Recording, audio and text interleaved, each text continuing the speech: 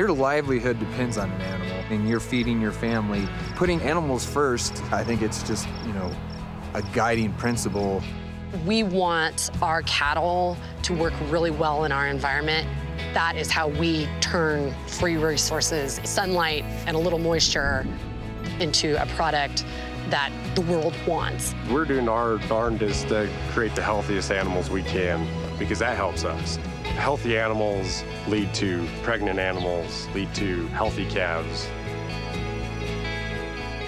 It all has to work together, and we have to really work at understanding and caring for the land.